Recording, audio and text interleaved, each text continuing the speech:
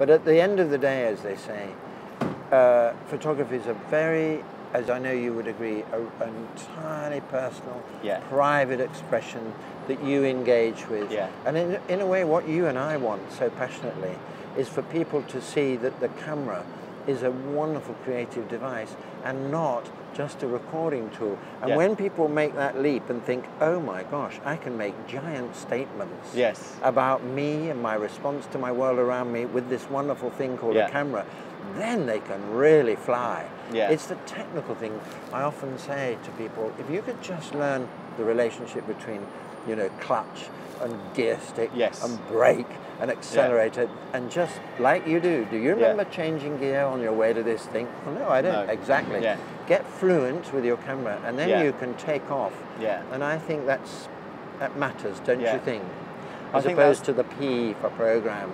Yeah, I always use P for professional. Yes, oh, that's right. But on the other hand, it's not too cruel. For people who are starting out, oh, I know I shouldn't use P. It does secure you an exposure. It does secure an exposure, but using, you know, the exposure compensation, you've still got a lot of control. You have. And it's having the confidence to employ that. I mean, a lot of the beginners classes I do, I take them through sort of into aperture priority, and then talk to them about, you know, a little bit of extra control. And then it's a very short step to going fully manual if they want to.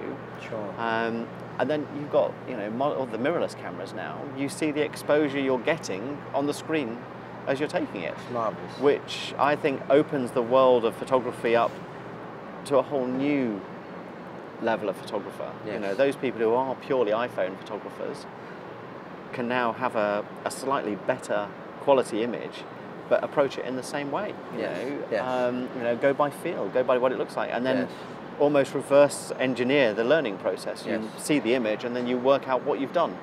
You know, why have you got black shadows? Because it's underexposed. Why have you, you know, why the height? You can see it all. And and I think it's quite a wonderful development. Never possible. Before. Extraordinary. I mean, I made the mistake, and it was a mistake, of picking up an old SLR and looking through the viewfinder and thinking, wow, that image looks nice, taking the picture, and I actually forgot to even look at all the exposure, and it was only when I got the roll of film back I realised what I'd done.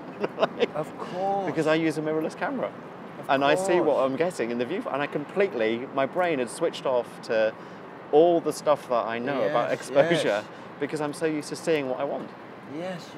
So it was quite funny. It made me laugh. Experience. It was really. I was like, oh my goodness, I've not done that for a long time.